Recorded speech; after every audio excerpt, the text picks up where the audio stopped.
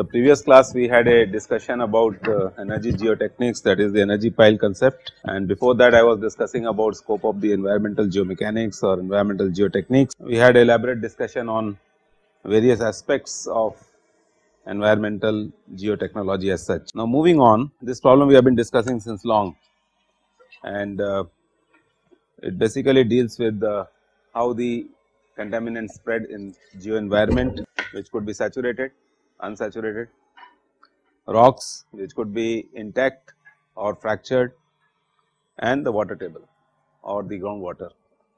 So all these constituents constitute of geo environment in which the contaminants are going to spread. Once you have an activity like landfill, where the land mass is being filled up with the waste which is toxic or hazardous, and when it comes in contact with drains, this is what is known as waste environment interaction.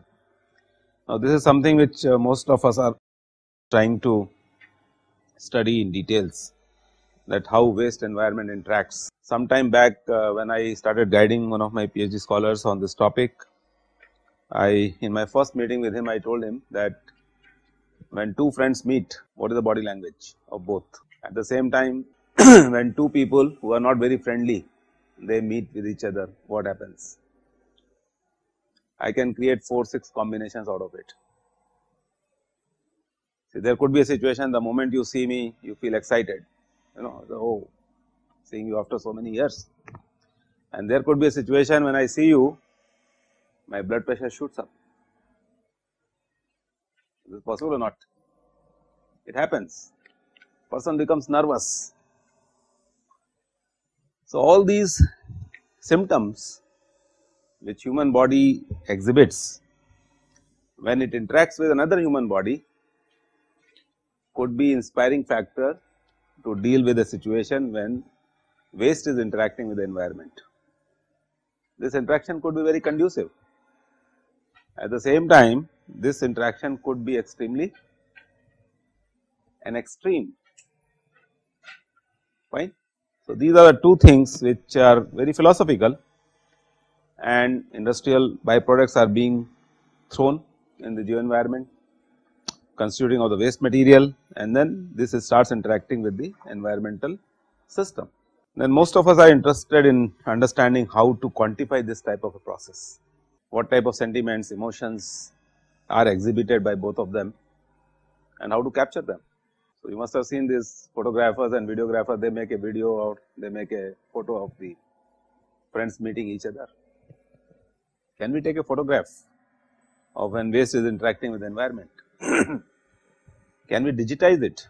Can we quantify it? So these are the questions which come to the mind of researchers. Fine. So this is becoming a very big subject, waste environment interaction. There is a guy who did his PhD with me, Dr. Srinivas Kadali. So his thesis is very philosophical, and there we have created 4 types of situations, and we have published that work quite a lot, and we have tried to define how geo environment and byproduct interaction takes place and what really happens because of this interaction. Those of you who are interested, they can read this. Many a times science and technology becomes philosophical. It becomes a philosophy of technology, philosophy of science, philosophy of engineering. So we go more into these things. So when this interaction occurs, all of you are aware that the leachates generate, and these leachates pollute the geo environment. Now the question is how to deal with this situation. We have been analyzing the situation since long, and then I discussed about the 4 major activities of a geoenvironmentalist. Clear? First he tries to understand what type of waste is being generated, he wants to characterize it, he wants to handle, he wants to store it. And the moment storage takes place like this, it comes in contact with the environment, the contaminants generate, and these contaminants migrate into the geo environment. So this is what is known as contaminant migration. The third thing is that we want to curtail this process, so we want to contain it. Clear? This is what is known as containment. The 4th major step was, if I cannot contain and even then leak takes place, slick occurs, contamination takes place, how to overcome this situation? We remediate it. fourth issue. And then we were talking about these 3R and these 3R became 4R. So, you talked about the reduce concept. So, if you look at the evaluation of technology, we are trying to reduce the whole process of contamination generation, but it is a very expensive issue. Most of industries have to function at 100% efficiency, clear. Most of the industries have to be renovated completely. The industries which are running since last 50, 60, 70 years, they have to be completely written off, and we have to install their state of the art units, processing units, which is going to be extremely expensive. Now, this is where the clash between what technologists recommend and what industrialists follow starts. Did you get this point or not? The clash between the society and its components is there is some recommendation which cannot be followed. So, suppose if I write a recommendation that all these plants should be revamped with the latest possible furnace technology, the furnaces should be changed. Now, who is going to change them is a big question. So, we always try to simulate the worst possible condition where a lot of waste which is generated is interacting with the environment, and now the question is, if this type of situation occurs, what should I do? So, we debated upon this, and some of you were saying this situation is better, and some of us are saying that the next situation where the plume flows to the in the direction of the groundwater is better. Now, as a geotechnologist, what can be done? So, you want to confine it. How would you confine it? It is easier to say rather than execute, clear. Now, this layer might be extending up to hundreds of meters or 50 meters or 20 meters or tens of meters, fine. So, how would you do this? So, your answer is correct. I would like to confine it. So, one of the ways in which the confinement can be done is you create containment scheme. So, what I have shown here is I have shown a barrier system. Now, those of you who might be interested in studying this further, this is the latest word, you know, it is a very fashionable term which is being used in today's geoenvironmental engineering, barriers. Until now you were aware of only barriers for, let us say, transportation system, clear, but now everybody is talking about geoenvironmental barriers. I want to impede the spread of contaminants, clear. I want to create thermal barriers where the heat will not migrate from one point to another point. This is what we were discussing in the previous lecture when Martin was talking about thermal piles, and one of you had asked a question that how would you isolate the whole area so that the heat does not migrate out of the system or does not migrate into the system. So, these type of barriers which you are talking about are these solutions. You can contain the entire area, isolate it from rest of the world, clear. Now, the question is what type of containment I should be providing. So, this is where we talk about sheet piles. Have you heard about sheet piles? Some of you I am sure, 4th year students. So, these are the piles of very stiff steel, and they could be 1 meter wide and they could be extending up to 10 to 15 meter long, and they are typically about 6 mm, 8 mm thick, and there is a complete technology to insert these type of sheets into the ground. So, you must see in YouTube, type sheet pile insertion, and I am sure you will get a lot of videos. So, the whole thing can be, you know, tamped into the ground, and this is where if I connect it all around, it becomes a confinement or a containment. So, sheet piling is a good solution. Yes. Good. So, we will be talking about area of influence also. So, we will have to estimate what is the area of influence. So, this should be estimated definitely, otherwise you will not be knowing what should be the radial distance at which the containment should be done. Yes, this is a interesting question. So, there are a lot of techniques which people are following these days. They are doing piling, they are doing sometimes trenches. They cut very deep into the ground and they fill it up with bentonite slurry. So, these type of techniques are nowadays being adopted by professionals. They are very expensive, but they give you the good solutions. Now, let us talk about the second situation. What should be done with this type of situation? Unfortunately, nothing much can be done, and this is where your point comes. Remember, long back we were discussing about the environmental impact analysis. That means, if I do some activity over here and it spreads up to a certain distance, I have to tell to the authorities that whatever industrial activities I am going to do, what is the impact of these industrial activities on the geo-environment. So, this is where we try to estimate what is the extent of migration of this plume, and this is where mathematical modeling takes over the philosophical discussions which we are having until now. So, from this point onwards, environmental geomechanics starts. Fine. Until now, I was talking about the environmental geotechniques. So, my intention is not too much into venture into environmental geomechanics, because this is a specialized subject, and this being exposure, discussion or course, I am not going to overload you by giving all your details, but yes, the trivialities I will be discussing, so that you know what is the application of whatever you have studied until now in these type of problem solving. So, basic question is, as he rightly said, up to what extent this plume will go. I would like to monitor it as an experimentalist. Later on, what happens is, all of us, we go up to a certain distance in life, in profession, and then we branch out. One of us becomes experimentalist, one of us becomes numerical modeling guy, third one becomes only monitoring guy. There are very few combinations we will find that 1, 2 and 3 are being done by the single person. This is extremely difficult, because one of the components of the 3 itself takes you whole life to master, or to understand at least 10% of it. 90% still remains unknown. Monitoring is an issue which is picking up these days because of very stringent environmental laws. So, suppose there is a Kanjurmarg landfill next to IIT Bombay, and there might be a PIL, PIL, public interest litigation, and you must be seeing intentionally these builders are building infrastructure very close to these facilities. 10 years back, if you would have come to Bombay, you must have realized all these were salt pans. Nobody used to dare to go there. Fine. This road which is connecting Gandhinagar to Kanjurmarg, I started doing maybe in 1998. We started dumping small debris, and then this was a strip of 1 meter, and now today you see it has grown up to almost 80 meter wide. So, the point is, all these places where habitation did not occur earlier has become a prime property today. You are getting the point? Because these are the lands which were not easily approachable by the people. They were all slush, marsh, waterlogged areas, and we are not having these technologies to go and venture into those areas.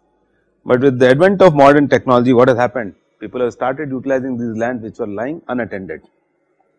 So, there is a subject in geomechanics which is normally taught as soft clay engineering.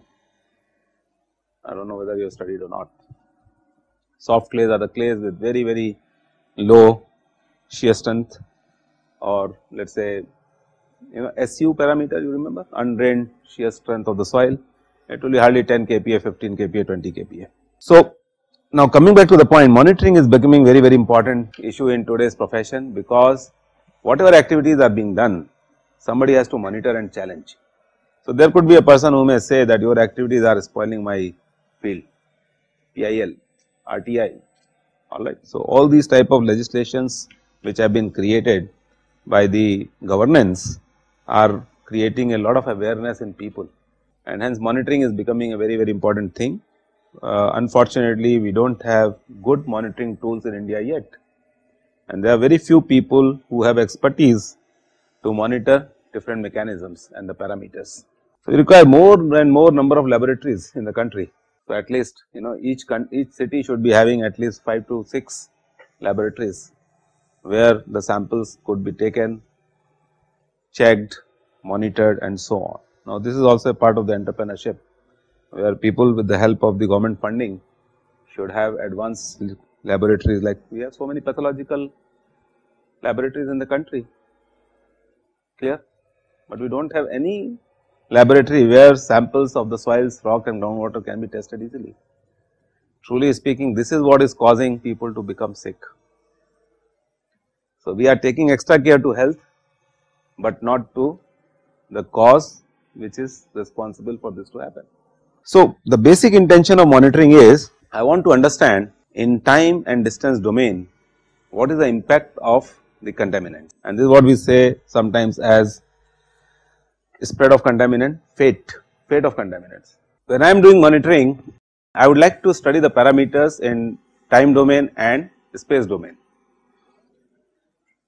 So, the simple possible form would be, let us say if I am dumping some concentration over here at a distance of x, y, z and t, what will be the concentration of the chemicals. If I have radioactivity and if I have the count of the radioisotopes at this point, disposal point, I would like to understand the count of the radioactivity at a distance of x, y, z and t, fine. So, later on I will also talk about the attributes of the contaminants. So, until now I have given you only two attributes, that is the concentration and radioactivity. The third one could be heat. Most of the time when industrial processes are taking place and the sludges which are being disposed of, they are at very high temperature. So, imagine if a effluent is being discharged on the ground or in the ground and this effluent spreads, the initial temperature is let us say T naught or theta naught. I would be very eager to know at x, y, z and t what is the temperature, where these type of things become very important. These type of issues become very important in most of the thermal power plants. It's one of the examples of, yes, see, this is your power plant, fine. How many of you have been to BSES, Danu, from where the electricity comes to Bombay?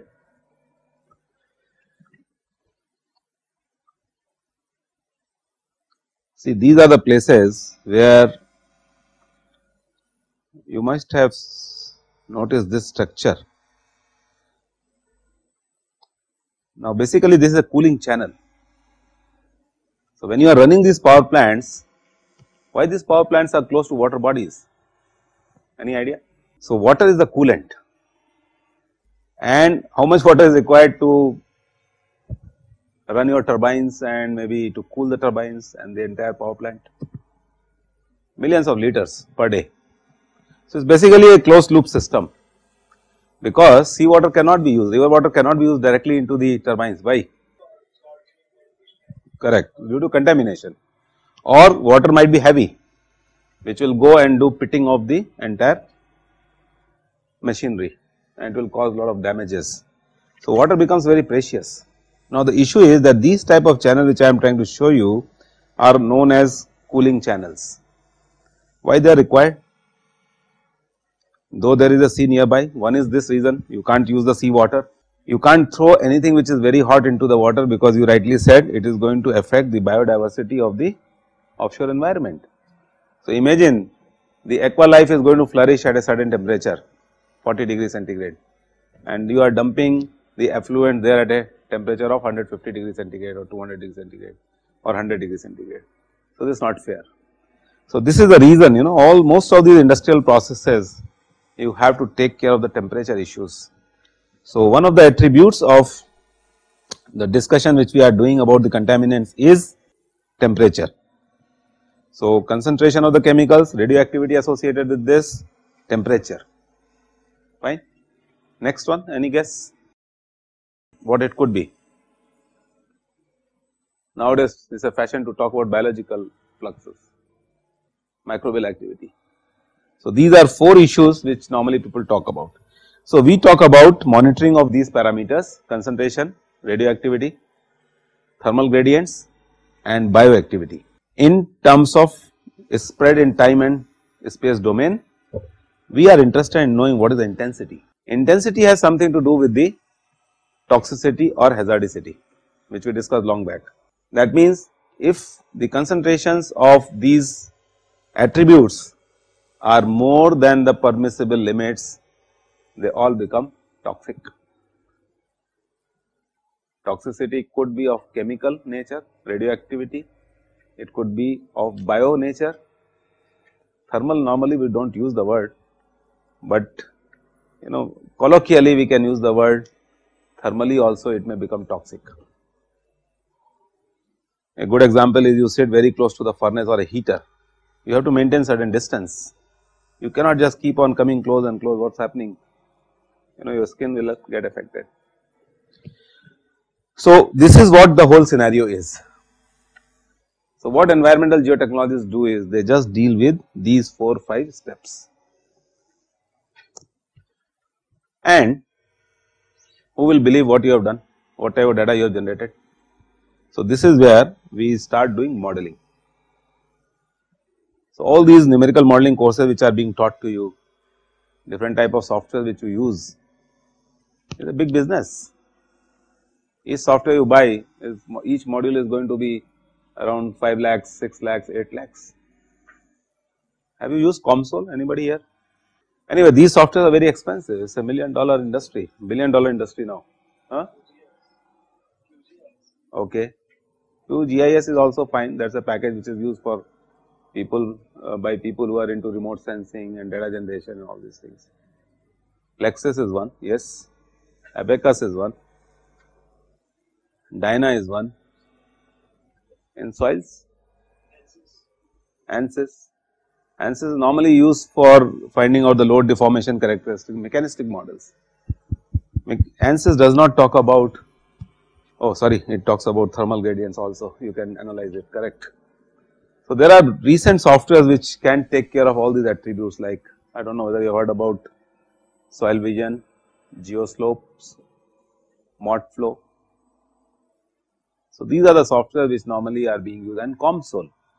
So, COMSOL is a multi-physics integrated module where you can study different aspects: electrical, thermal, biological, chemical, radiological, decay, generation, fine, fluid flow, precipitation, all sorts of this. So, you will have some 26 modules which can be used to do this. So, this is becoming big business, where one group measures and another one what it does? It does mathematical modeling to predict, and whatever they predict goes in your DPR. What is DPR? Detailed project report, clear?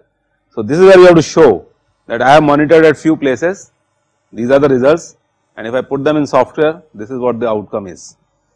And the moment you submit your DPR, things are fine, approval comes. But then what people like us do? We are not satisfied with DPR also, we challenge that, and that is where the concept comes of validation, clear.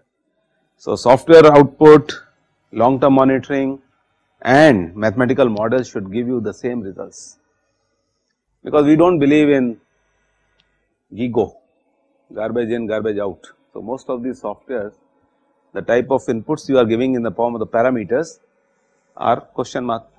So, the outcome which you are going to get from these softwares is also a big question mark. But it is a big business where people from the field, people from the software industry, they match their results, they try to validate it. These are different school of thoughts in the world who work in these areas. So, the whole process is clear to you. Have you understood what is the basic idea behind studying environmental geotechnics? Now, from here onwards the entire thing becomes very complicated. So, that part I will avoid. I am not going to discuss much into how this modeling is done, but those of you who are interested can go through a lot of literature or can maybe pick up at any time in your life. Now, let me take you to a different direction now from this point onwards. The importance of the subject is clear. Now, from this point onwards I have listed few things which become very important as a professional. The first thing is, I mean, for any problem which you are going to deal with, there has to be a theory, philosophy,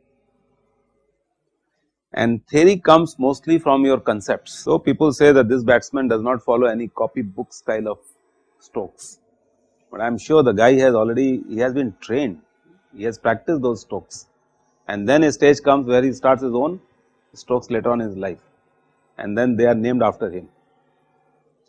So, basically this part is very important. Those who are working in this area, they have a theory about a situation. For every situation they create a case like the lawyers do. What do? They will hear everything and then they will create a case out of it. So, we scientists, engineers, we make a model. So, whatever I have been discussing until now, this is all model making. The second term is, or the second aspect of the entire exercise is, when you have a model, you want to generate data by doing some experiments. So, this is where the importance of lab tests comes into the picture, because in real life, if you go to a site and you say I will start doing monitoring and sampling and this and that, is going to be extremely expensive and extremely time consuming. Another question is, at how many places you are going to take the samples and at what depth and for how many kilometers?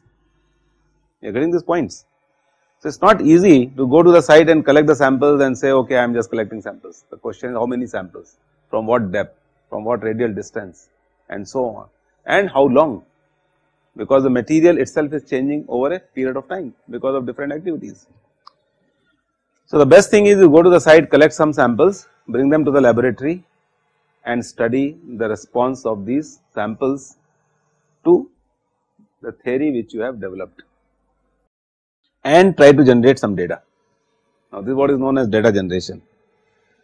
Then question comes, I might have developed some data in the laboratory which is not representative of the real life condition. In what way? I do not know whether you have questioned this or not. The type of samples of the soils on which you have worked, they were brought from the field maybe few years back or some time back, and they were stored in a different ambient condition which is not prevailing at the site. Clear? So, the type of response which you are going to expect from the soil is not going to be the same. Researchers normally talk about how to mature the soil. It is a very typical word which I am using.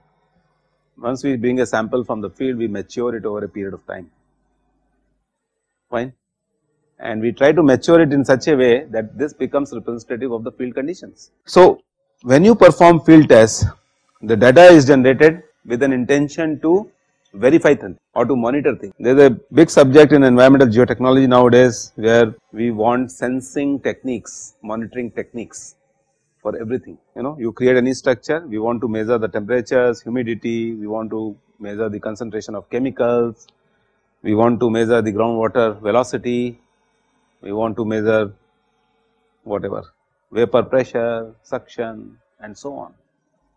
So, all these instruments have to be developed by people or you have to import them from different countries. It is so unfortunate that in India we do not manufacture anything ourselves. So, small transducers, they would be costing about 2.5 lakh rupees and we have to buy them only from western world, which many of us cannot afford. Anyway, so lab test data and the field test data both are required to reinforce your theory or the model which you have created. Yeah, basically the type of results which I get from the laboratory, they are not very representative of the field conditions in terms of temperature, pressure and the stresses which are going to act on the. Suppose if I take out a sample from a depth of 10 meters and if I bring it to the lab, so the moment I have taken it out from the 10 meter depth, what has happened to the stress? Yeah, so these are all basically manipulations, but truly speaking that stress condition is not going to act on a sample which has been brought from the field to lab. So, when we talk about field test, the basic intention is to verify the results which I am getting in the laboratory, that is the intention. Or if I am taking samples from one place, I would like to verify this characteristics from other places also, generalization of the results. So, if you take some samples from some place, another sample from some place, and if you can integrate the two results and you can show that this is general phenomena, I will be very happy. The whole idea of generation of data is, I wanted to generate some empirical relationships. What are empirical relationships? You must be sick of remembering, this Compton's equation, Cc equal to 0.000 this ton LL minus this. This is your question, from where these equations have come, not theory. They were developed from experiments. There are people who want to become very famous. So, what do? They generate their own equations by collecting lot of data and then they say this is the equation given by this guy, and the profession uses it, fine. So, whole idea of development of data is, and there are companies which are selling data these days. Are you aware of this? It is a big business. If I want to buy some data, I have to buy it from people. For this material with this porosity, what will be permeability? Pay $25, I will give you the answer, or you do the test. So, in a consulting lab where hundreds of samples come per day, how many tests you will be doing? Clear? Or suppose if I give you a project of, let us say, Navi Mumbai International Airport development, 1300 acre area, how many samples will be collecting? Which laboratory in the world is going to give you results in a timely fashion? So, this is where the empiricalism gets into the engineering and profession. So, the whole idea of doing these experiments is I want to generate empirical relationships which can be utilized for development of theory. So, linearly varying functions, non-linearly varying functions, proportionally varying functions, non-proportionally varying functions, exponential, all these things, whatever you mug up using equations, y equal to e to the power minus x or whatever. Then, because in today's world everything is on a computational platform. So, all this data people want to keep on a computational platform using some algorithms. Have you done ever SQL? Managing data and predicting. SQL is, what is SQL? Can you please inform to others also? Sequential query language. So we have a big database consisting of like many tables, might be hundreds and fifties. We try to like regulate data from, manage data, like pick data, some data from one table, some from other tables, and compare and predict results mainly. Yes. Truly speaking, this is not SQL. SQL is always sequential information which is being fed and the sequential information which you get out of it. Train has started from some station, it's a knowledge base. What time it starts? Clear? And what is this movement can be fed into this, and I would like to ask a question, has the train started from this station and what time it is going to reach this station? Clear? So, sequential query language is always a sequence of the processes which is inbuilt in the system to get the information which I want. So, suppose if I give you a database of 6,000 or 10,000 soils which I have tested in my laboratory, and out of which if I make a SQL platform and somebody asks me a question, this is a soil from Sri Lanka with the color yellow, fine, and the void ratio is this much, what will be its porosity? What will be its permeability? I need not to do any experiment. I have such a big database with me, I will feed in 2-3 words there, color, porosity, and my question is what is the permeability? So, I get the answer to my permeability. So, this is basically computer application, which is where role of information technology is becoming very, very important in our subject. Civil engineers per se are the most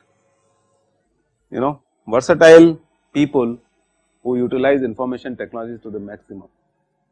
Look at our activities starting from GPS to database management of any information and including the design of the buildings and the foundations or whatever. So, having done all these things, ultimately what is that you want to leave for future generation?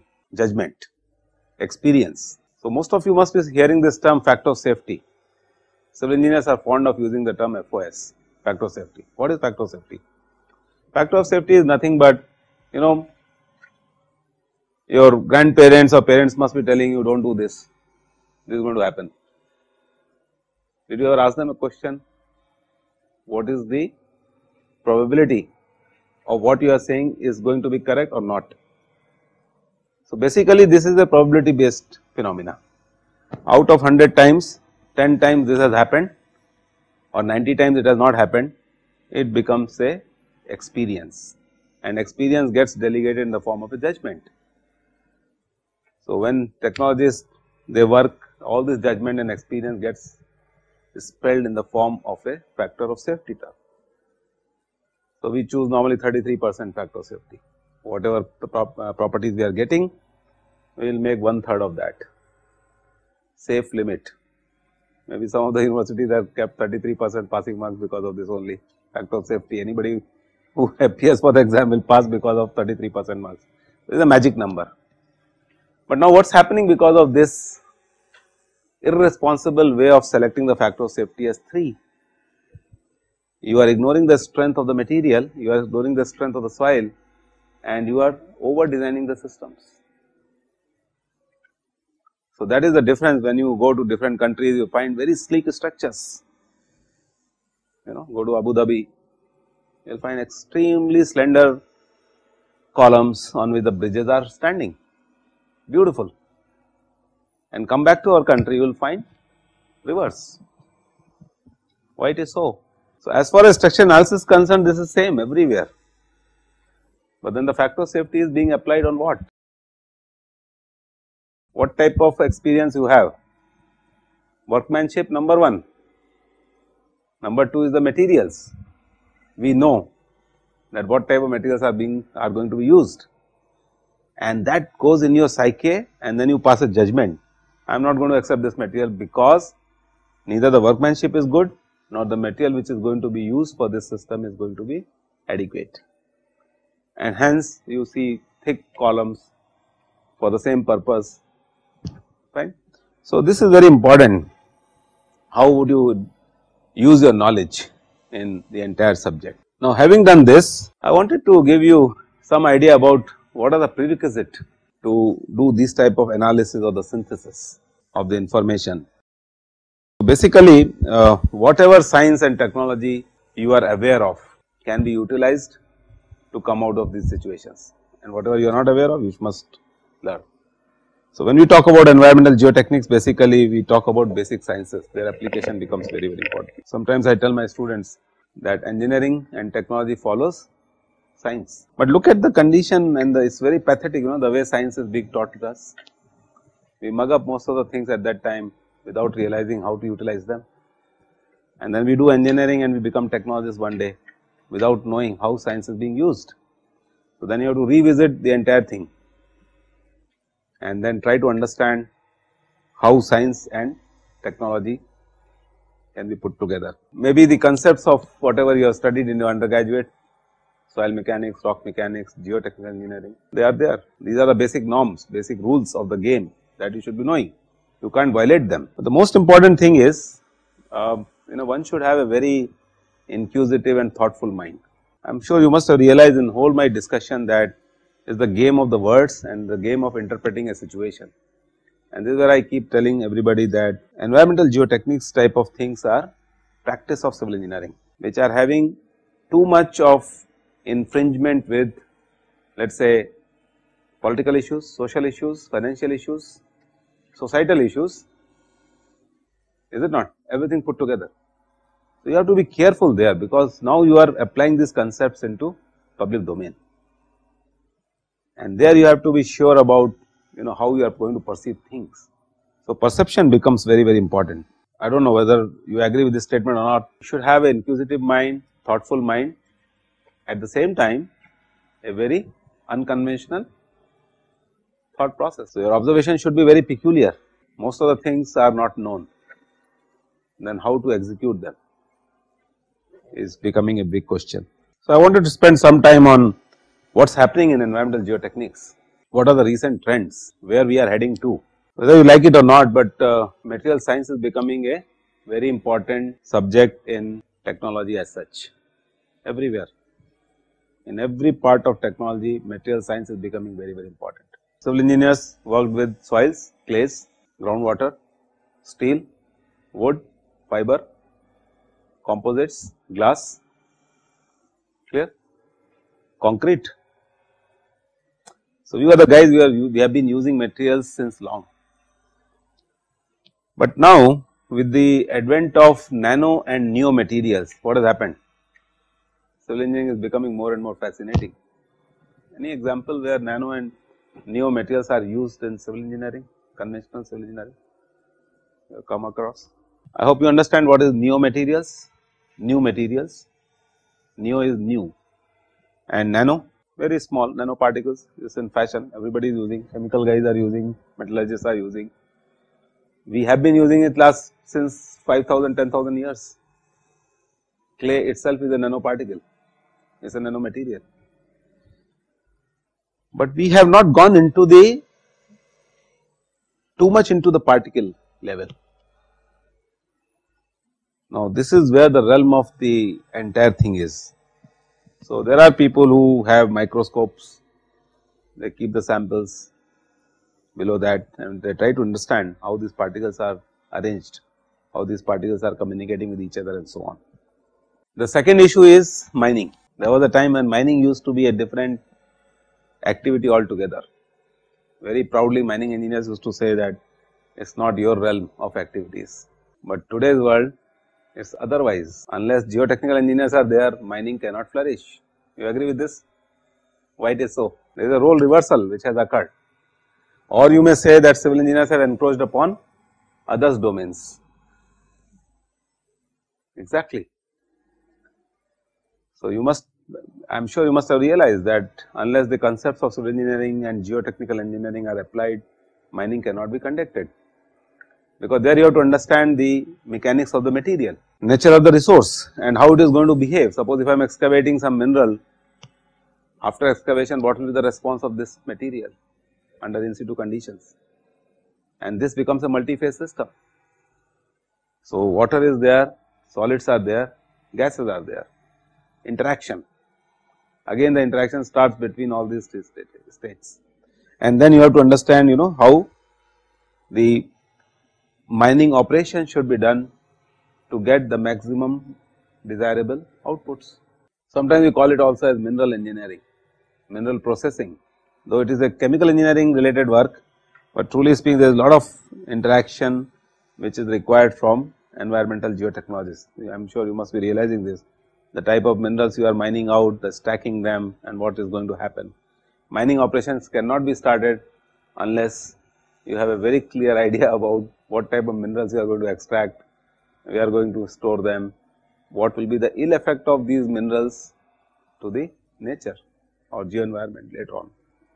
Another interesting subject which is evolving nowadays is geohazards. See, this is a new phase of civil engineering where people have not talked about these issues.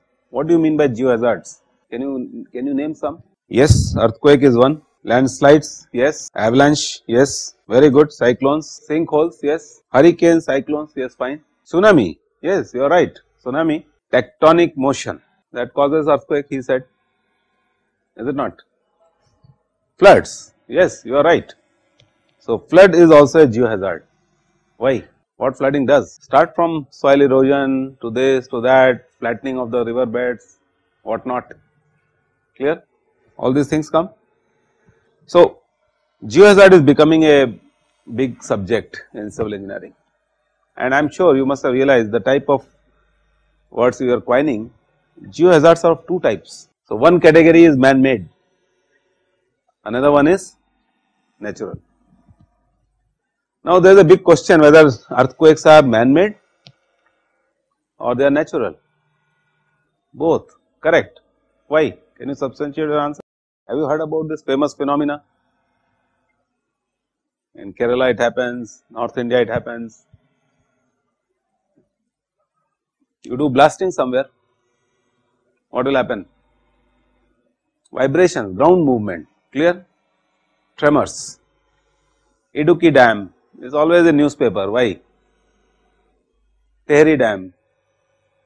These are man-made tremors, and man-made tremors are nothing but a sort of earthquake waves. How about other ones? Floods.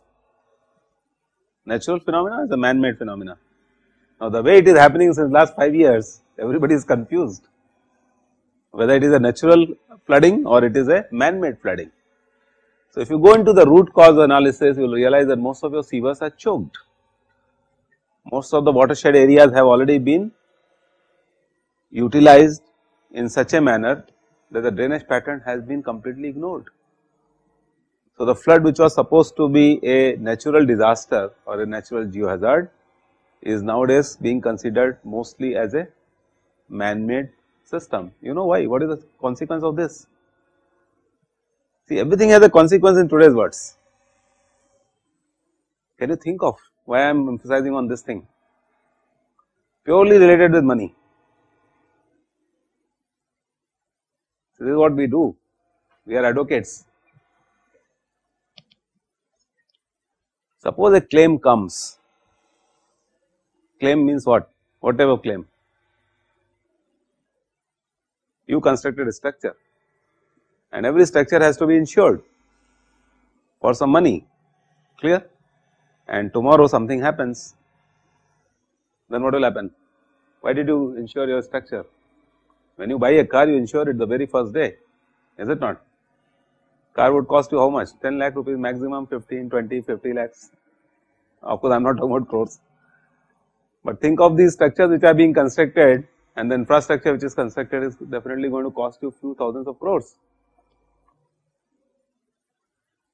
So now there is a big debate going on whether these claims should be settled or not. Are you realizing the issues? And this is where you require people who have knowledge of civil engineering and they are practicing civil engineering in public domain. Unfortunately, we do not have any.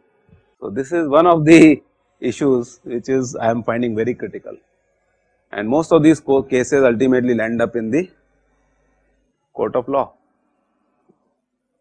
where somebody has to defend them. You are constructing a tower today and tower, suppose it topples and some people die, clear? Now this is a clear cut case of ignorance, negligence, poor quality of construction, fine. Now who is going to advocate the entire thing? You should have studied the slope stability analysis, you should have studied the structural analysis, you should have studied the wind loads, you should have studied the type of pressures which are going to act on the system and why the system has failed. So you go beyond computations which you do normally in your exercise book and you try to make a case out of it which is going to be presented somewhere to win or lose a case which has lot of monetary significance. Are you realizing this? So in this world of finance, civil engineers are playing very important role, though they are at the foundation level, they do not get exposed directly, but almost all the reports are normally shared with these guys or they write these type of issues for claims. Another good example is you are creating, let us say, infrastructure and tsunami comes. You know what is the cost of settlement? Imagine, apart from the loss of life, I am just talking about the loss of property only. So these are the claims which companies are nowadays trying to settle, for which you require the knowledge of civil engineering. Landslides and what happened in Uttaranchal 2-3 years back, and the amount of losses both in terms of infrastructure damage, life of loss of life and so on. Ultimately, if you put everything together, it was a disaster of few thousands of crores. So geohazard mitigation is becoming very important. One thing which nobody has talked about in geohazard. Yeah, somebody talked about avalanche. Have you heard about cloudburst? What is cloudburst? Excess rainfall within a very short duration of time. Excess rainfall during a very short duration of time. That means rainfall intensity is so high that it might trigger avalanche. It might trigger landslide. It might trigger mud flow. What is mud flow? Yeah, but in most of the Hindi movies they show it very nicely, mud flow. So what happens? The top layer of the soil becomes a slurry and it flows all along. Fine. So now suppose if you have complete infrastructure sitting on these type of systems where cloudburst takes place, fine, and the material loses strength and the entire slope gets washed out. But now I am giving you a situation, think of, and we need experts, like there are so many claims. Every company, every finance company, I don't know how many claims I deal with, my goodness, one life is less. Each claim would be 10 crores per day, 100 crores per day. Look at the whole gamut of the activities. So all this is falling under the hazards, all sorts of hazards, man-made, yeah. Natural man-made. So like if in some of the insurance it is said that like the act of God. Yes, I mean like suppose you are constructing a building and something goes wrong and the building topples on next person's property, or maybe you are constructing a tower, Who is responsible? Is it the act of God or this is man-made? So all these legislations will come very soon. Like you should stand up in parliament. You should stand up and you should make these rules. So there is no answer. I mean, I can't tell you what, but then interpretations have to be done. Good example is dams. Why these Medha Patkar and all they became so famous? You are constructing a dam. Now the first question is whether dam is good for the country or it is bad for the country. You agree? Because there are pros and cons. You are getting electricity, water storage, but look at the sabotage. Imagine something happens to Bhakra Dam, what will happen to the entire North India? Fine. Even you need not to do anything. Little bit of contamination in the entire water of some heavily toxic material. Look at our water bodies, the way they are open to public access. There is no control, and this water we are drinking. So all these type of sabotages are important in today's world anyway. So I don't have any answer, but yes, I mean you have to apply your mind and then you will get earmarked in your profession that he is the guy who tackles these type of cases only, like criminal lawyers you have, or you know civil lawyers you have, defense lawyers. You will become like that. You will have a position in the society. I was talking about information technology, artificial intelligence, expert systems. So expert systems in civil engineering have been used since long.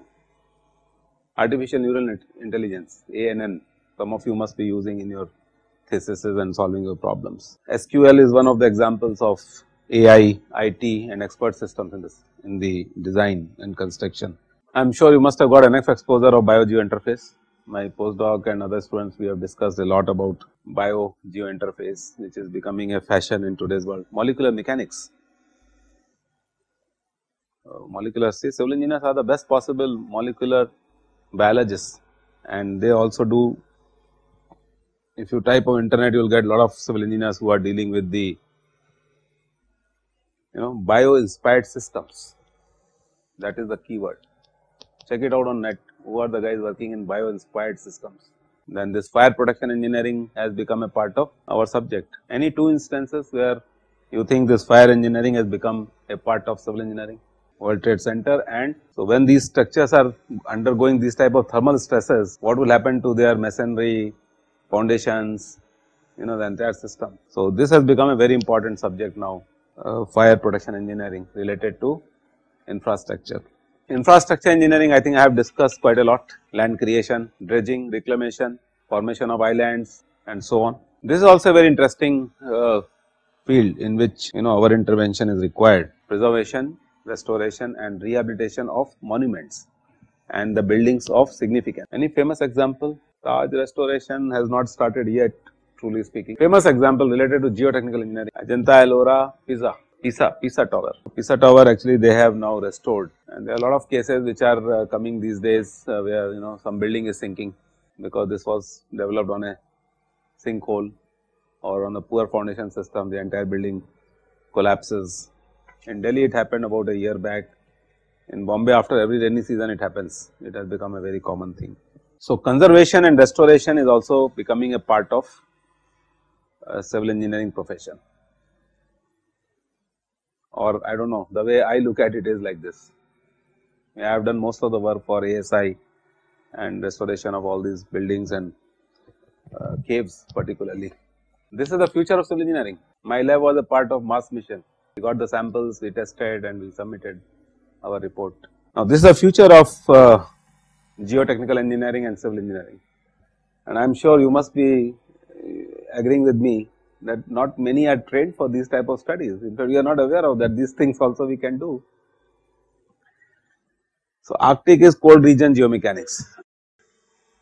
I think I was giving an example that expeditions go to Arctic region every year. Where these guys are going to live, what type of foundations you are going to provide them. These systems are dynamic. I think we discussed in one of the classes that ice cover keeps on changing, fluctuating because of the environmental conditions. So where your scientists are going to live in Antarctica? Who will construct hotels for them? Who will construct base for them? Kargil, Leh, Ladakh, these areas. Imagine, I mean, you are sitting in Bombay, it is not the end of the civilization. So, we have to provide civilizations to these guys. And then extraterrestrial civil engineering. Extraterrestrial civil engineering would conform to lunar mission, Martian mission. I mean, who knows, tomorrow maybe it could be Jupiter or Mercury or whatever. So, this is where actually we will expand slowly and slowly. I do not know whether you have given a serious thought to this or not. Environmental geotechnics makes you a very good detective, because you are trying to see something which is not very visible. See, beneath the ground, how contaminants are spreading, can you see that? But then you should have intuition. You should be able to tell, just by maybe dreaming in night that, well, this is what is going to happen, or this is not going to happen because I have given you this treatment. So, forensic engineering is becoming a very big branch of engineering in civil engineering. What is forensic? Investigations related to cause of something. Forensic is always death because of excessive drinking, death because of doping, injection of, let us say, medicines, toxic element, poisoning and so on. Finding out a cause of something is forensic. Dams have failed, why they have failed? Building has collapsed, why it has collapsed? Ground has settled, why it has settled? Most of these problems are becoming forensic in nature, and forensic issues are evidence which you collect based on your intuitive knowledge and concepts of the subject to put up in a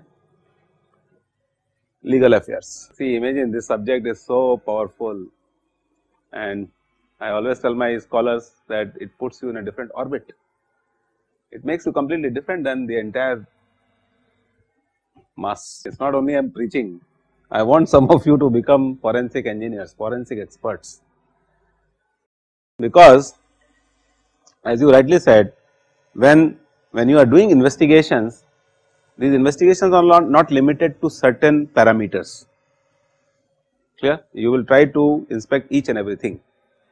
Even if there is a blood clot on the cloth, you will try to find out DNA. Similarly, we were discussing, if you remember the other day, that soil samples are taken out and their DNA analysis is done. But yes, I think my dream is some of you should become very good forensic engineers. We need people like you, intelligent minds, very sharp minds with good concepts of.